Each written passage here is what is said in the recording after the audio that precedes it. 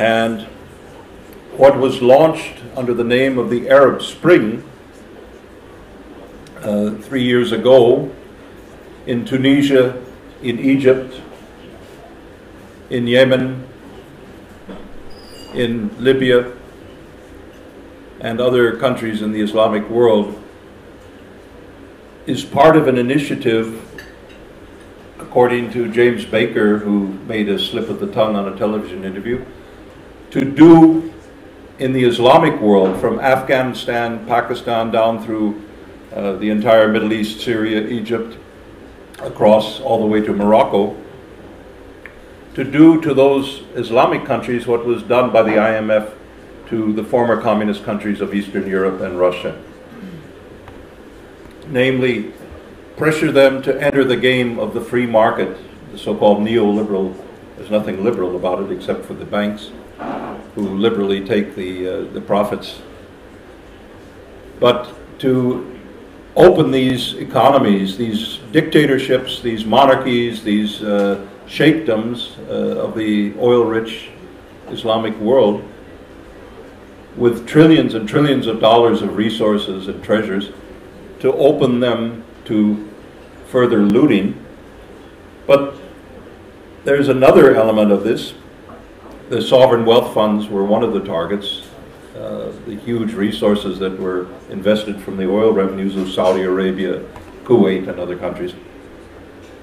The state-owned companies in these countries, in Libya, the oil, in Egypt and elsewhere. But the Arab Spring had a deeper agenda, and that's now beginning to emerge.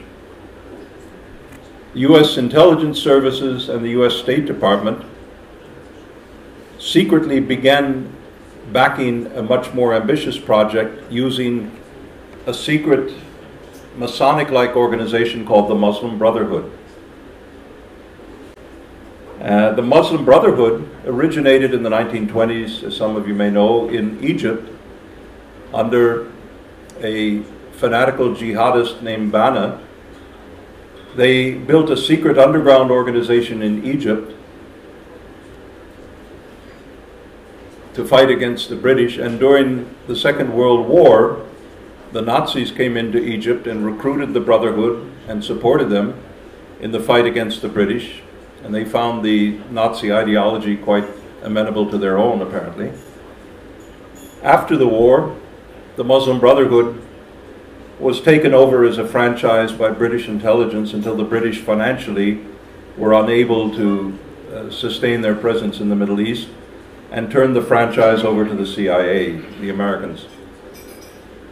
Well, when the Brotherhood tried to assassinate a former member who had become the president of Egypt, Gamal Abdel Nasser, a proponent of Arab, pan-Arab socialism, they had to go underground, and the CIA decided to get them out of Egypt and bring them to Saudi Arabia, where they fused with a feudalistic trend of Sunni Islam called Wahhabism to create a new hybrid political Islam with a fundamentalist Sharia ideology, a jihadist ideology, much like the evangelical Christians in America where I grew up, where either you join us or you're the enemy, as George W. Bush himself, a professed evangelical Christian, said about the war on terror. Either you join us or you're against us.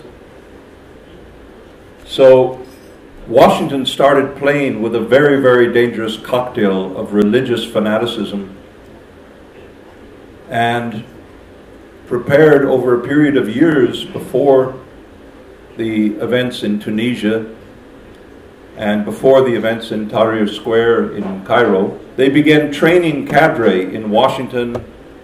They brought organizers from Canvas in Belgrade, the ones who organized the color revolution against Milosevic in 2000, and they began training cadre to create what was the superficial part of the regime change, Washington regime change, namely the youth Twitter revolution or Facebook revolution, the protests in Tahrir Square. Now, these are not purely spontaneous events. They are orchestrated by trained cadre. Canvas is financed by the US government through various NGOs and other things. But the RAND Corporation, which is a Pentagon think tank, RAND, Research and Development in Washington, developed a strategy they call swarming, like a swarm of bees or insects. And they applied this using the electronics of mobile telephones. In Georgia, in 2003, 2004, they applied it in Ukraine, the Orange Revolution. And they tried it in several other places unsuccessfully. They tried it in Russia, they tried it in Belarus.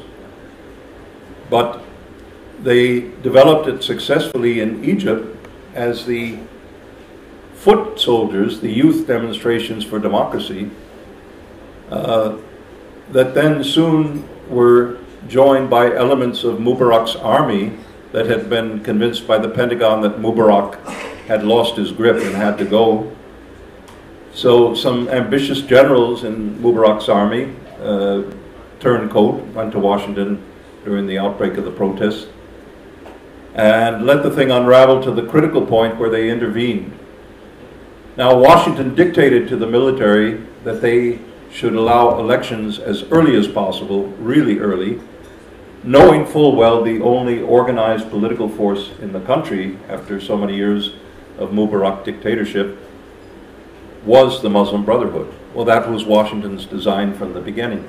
Most of the advisors in and around the Obama White House, the key personnel in the State Department, are either directly members of the Muslim Brotherhood or are sympathetic to the Muslim Brotherhood and in liaison with them.